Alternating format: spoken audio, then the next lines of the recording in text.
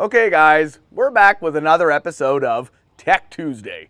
And today, we're going to be heading out to Canada Farms in beautiful British Columbia, where I will be going over the T factor on your ISOBUS equipped JBS spreader. Let's do it.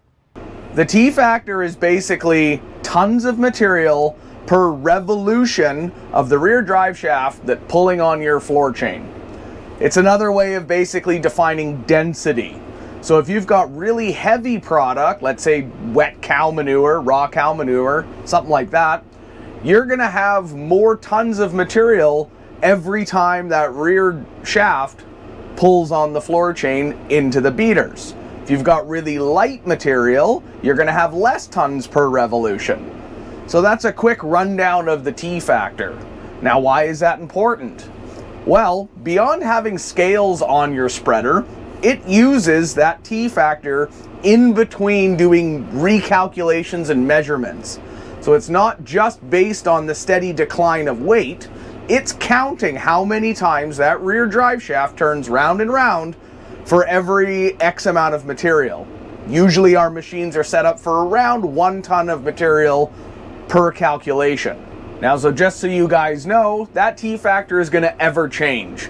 If your pile has a bit of a wet, more dense section in it, the T factor is going to rise a little bit because it's noticing that more material came off during that 1 ton recalculation.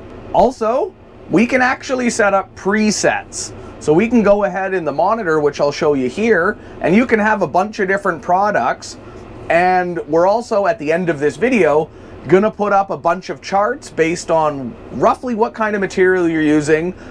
Are you using a wide body or an E-series spreader? Along with, are you running verticals or a hurricane? All right, I'll show you about the products we got going on here. Okay, from your main spreading screen, you're gonna push this little circle made of arrow button, then go to this symbol right there. This is your product setup page. Currently, we have light product set up at about 3 ton to the acre. The T factor for this particular setup was 0.250. Now, you can go ahead and click right here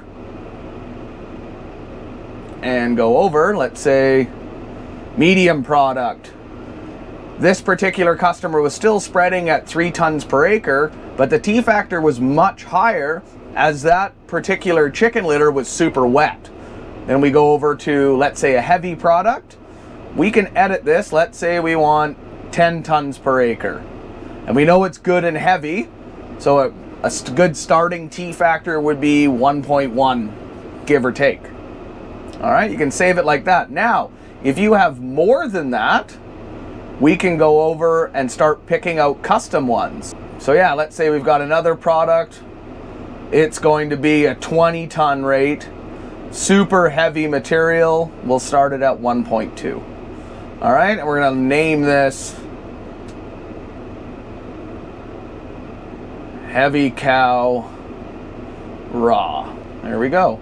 So now we know when we go to spread heavy cow manure at a 20 ton rate, we've got a T factor of 1.2. Now, that being said, this T factor preset might also apply. Let's say you've got the same cow manure, but you're only gonna do 8 tons to the acre. The T factor remains the same. As I mentioned before, T factor is a representation of density, not necessarily application rate.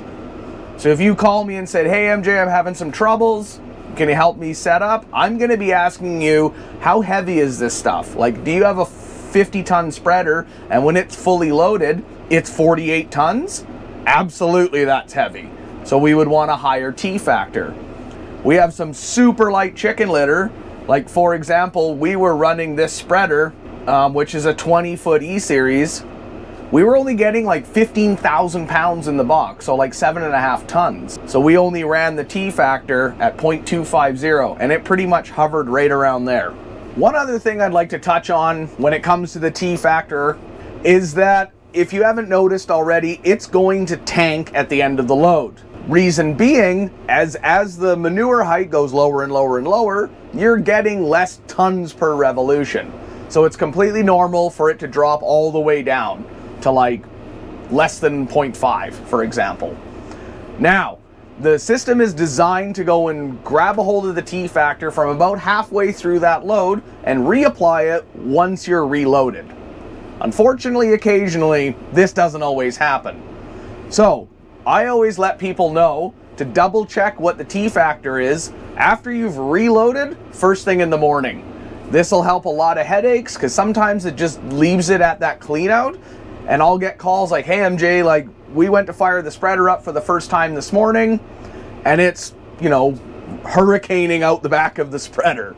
Floor's running at full speed. Always my first question will be, what's the T-factor?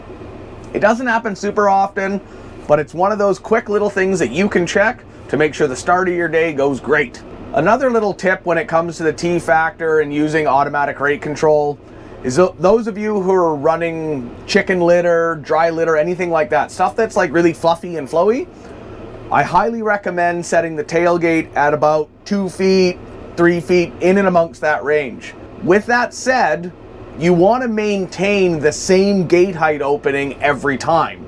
So if you're not running the tailgate all the way up and you're running it at that 2 to 3 foot range, I recommend setting up a timer on your SCV that operates your tailgate. So let's say it's like 3 seconds. You just hit the button, it goes whoop, and it stops at the same height every single time. Thanks for watching. If you have a video idea that you'd like to see, drop it in the comments section below. And remember, the field's the limit.